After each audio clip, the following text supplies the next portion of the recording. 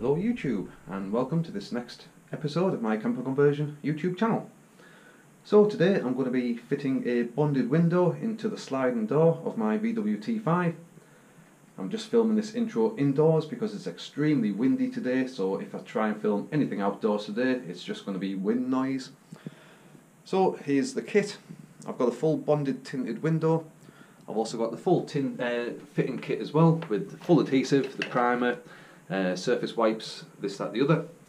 So it's going to be pretty straightforward to get it all fitted and installed. The only issue I do have is I've already got a small little window fitted in my sliding door at the moment, but looking at it I'm just not too happy with it, so I've gone for a full size, full bonded window instead. So I'm going to be cutting the old window out as well as the full panel. I'm going to be using a hole saw and a jigsaw for pretty much the vast majority of all the cutting. Then we'll be able to get the surface fully adhered for the adhesive and get the window in secured, and hopefully within the next hour or two we'll be able to have a fully bonded window fitted into the sliding door. So I'll get my gear on, get outside in the wind, and we'll get cracked on. So the easiest way to create a template for the window cut is to basically use the inner skin of the metalwork. Now with this supporting bar in the middle, I'm just going to cut a little slice at the top and the bottom, just to be able to take a little slice out, and that just means that then when the jigsaw's in, it's not going to be having to cut through 2 layers of metal. There are different tools out there that would be able to do so, but as I say, I'm not going to start pushing the jigsaw beyond what it's designed to do, which is just one sheet at a time basically. So for the corners, it's always best to try and use some hole saws. I've got a nice selection here, and obviously the bigger the hole saw, the better curve you'll be able to, natural curve on the corner you'll be able to get. If you're using a smaller hole saw, it's just going to create a smaller circle, and obviously then it might not be able to stretch all the way around the full corner. You can still tidy it up in later trimming, but just using a larger hole saw itself, you should be able to actually manage to get the full curve in one go. Use that in all 4 corners all the way around. Then we'll be able to do 2 cuts, one of the inner, just where the hole is going to be a couple of centimetres above the top line. We'll be able to get the main panel out then, and then we'll be able to do a final nice neat trim once the main panel's out and we've got better access along the bottom line, where it's pretty much flush with the inside of the inner skin. So as I say, I'll just get this hole saw out, put a few holes in each corner, and then we'll be able to do the first trim.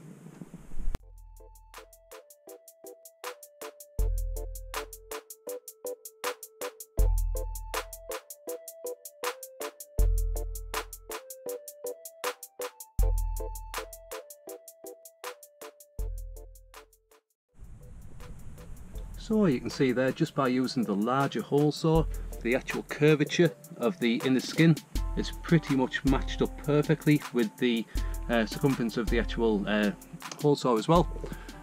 So it's just 3 more to go.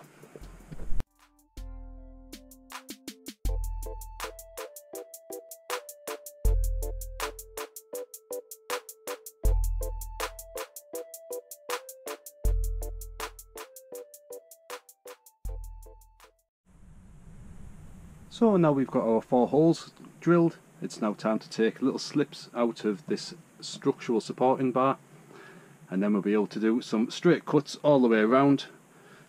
Ideally, if you can get hold of a really long straight rule, something like that, full metre length one, then you'll be able to go straight from the top to the top, all the way around. And because the hole saw is pretty much got in line with the inner skin as well, as you can see there, all the way around, then we should be able to get pretty much edge to edge cuts in one.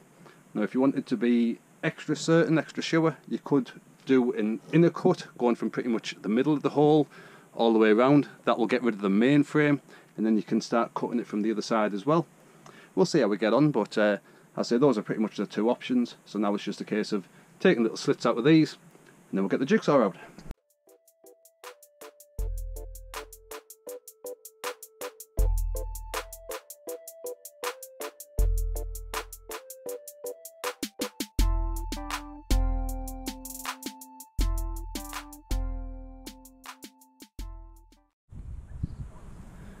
So there's the holes drilled. I've marked out all the way around. It's all looking square. I've got the old window out as well, and I've just ran some masking tape along the bottom because I don't want the jigsaw scraping along the bottom, because this is just a brand new respray, as you might be able to see. It's all nice and sparkly, so I don't want any sort of scratches to the new paintwork. So if you're concerned about your paintwork, bang some masking tape down. It takes a second and it's just going to protect it for the long term.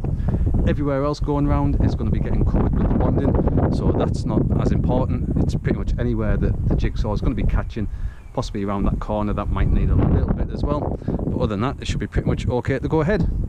I say if you wanted to take it a bit slower and steadier, you could have drawn an inside frame going around, cut that out, and then you can fine trim it a bit more. But because I've already got a hole going all the way through it already, I can pretty much just crack on and go straight with the main cut. So jigsaw's out, that's got a fine metal cutting blade on that as well. So here we go.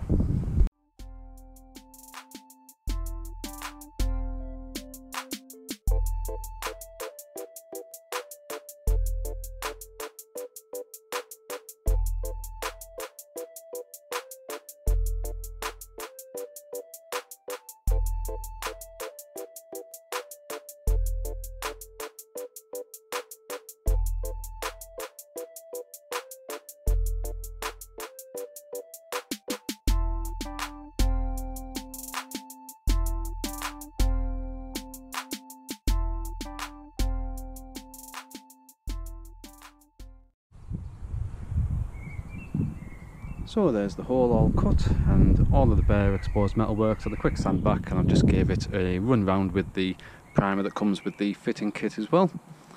So we're getting there. Now it's just a case of giving a good wipe around the outside of the frame, and then it's going to be rolling around more of the primer on here, and then again on the actual glass itself as well.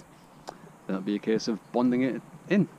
First off though, I do have a bit of trim that I got from a local automotive suppliers. It's not a specific window trim, but it looked pretty similar anyway, so I'm going to fit that on and see what it looks like. And if it's no good, I can always fit the proper one later on.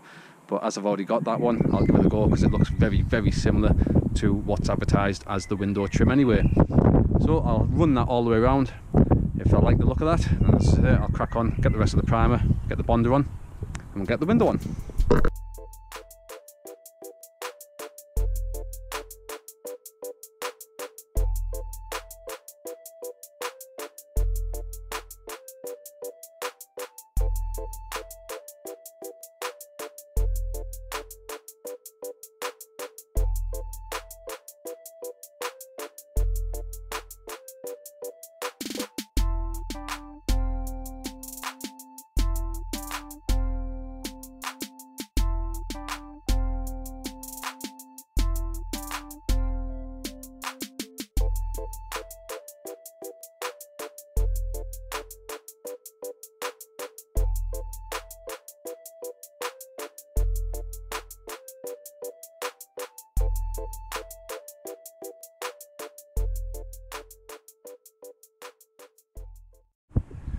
Right, so that's all the primer on the window, primer on the door, the seal's in. Now it's just a case of running a nice chunky seal of the actual glazing adhesive in, and you want to be leaving pretty much a peak as high as the actual cone on the cutout. As I say, it wants to be really nice chunky bead on this all the way around. Now we'll get the window in, and that should be pretty much job done.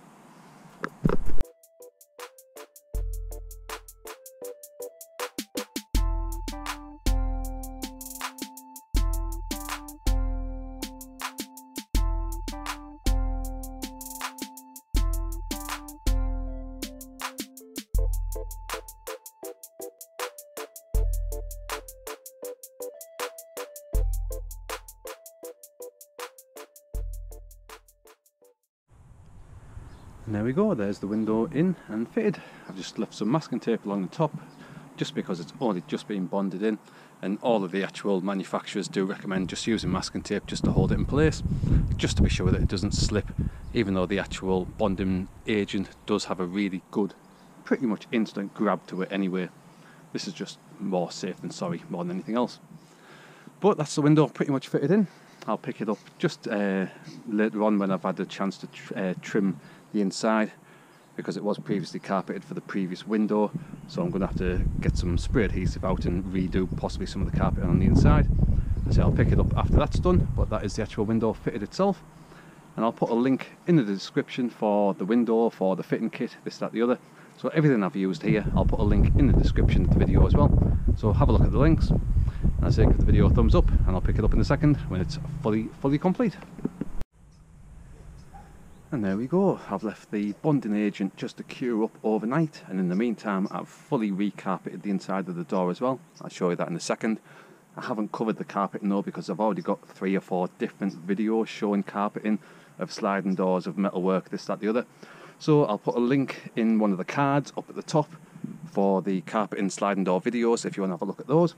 But as you can see, it's made a hell of a difference fitting this window compared to the daft little caravan window that I previously had fitted. Certainly opens up the inside, gives a lot more light straight in as well.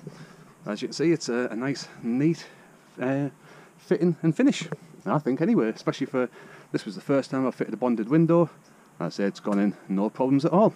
And we've also had a good downpour, as you can see by the wet on the ground, and there's been absolutely no leaks inside, which is what I want to see. So if I shut it up, you can see there's the rubber seal going all the way around. That gives a nice neat trim finish over all the cut metalwork.